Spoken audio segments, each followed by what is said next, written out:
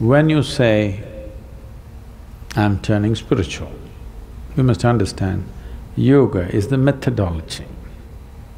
Essentially, your effort is to move away from the ways of the body and get aligned with the another dimension of nature within us. From the surface nature of physicality, we want to get aligned with a deeper nature of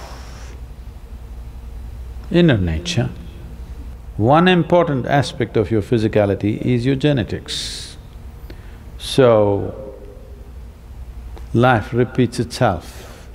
You think you're a fresh life, do not underestimate the dead.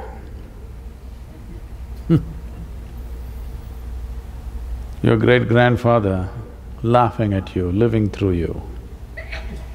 You know, someone said, leave the dead to the dead. You've forgotten? 2000 years ago, someone said, leave the dead to the dead.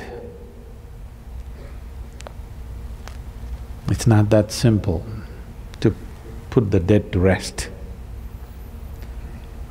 Just because you boxed them and buried them, or you're an Indian person, you don't trust boxes and burial.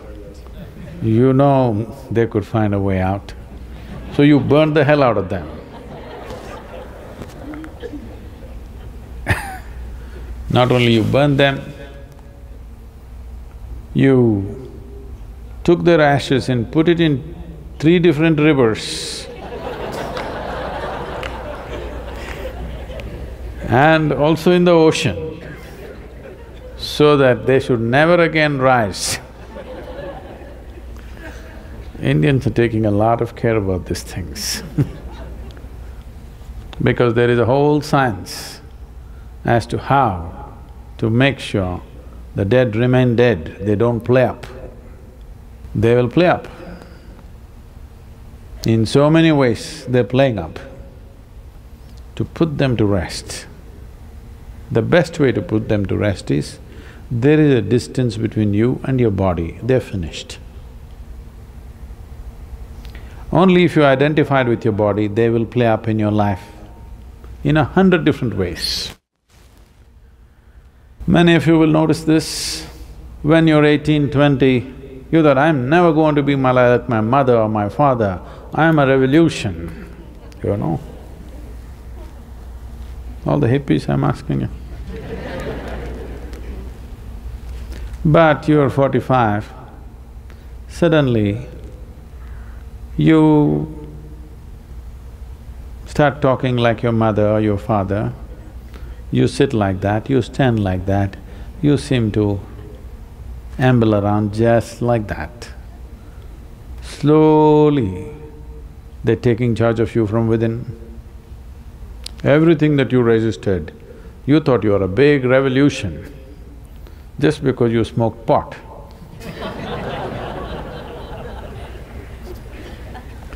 But 40, 50 years of age, slowly they start manifesting themselves, laughing at your revolution.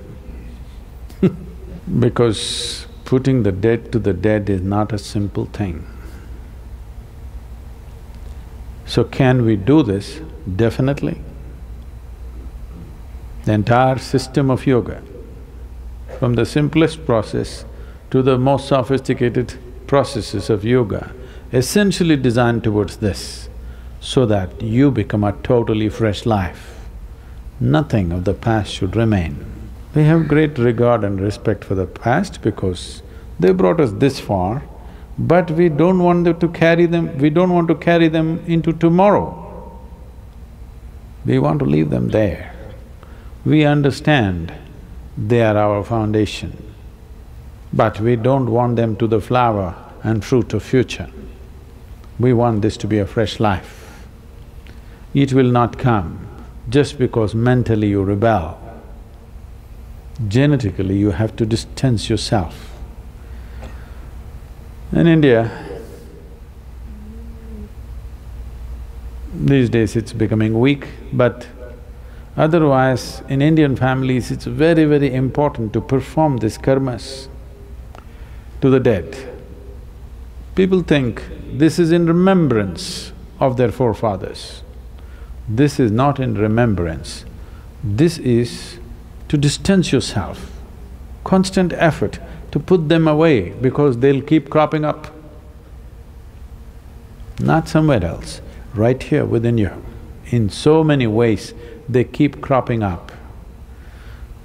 Putting the dead to complete rest means, in a way, you're liberated because the cycles of the past are over with you.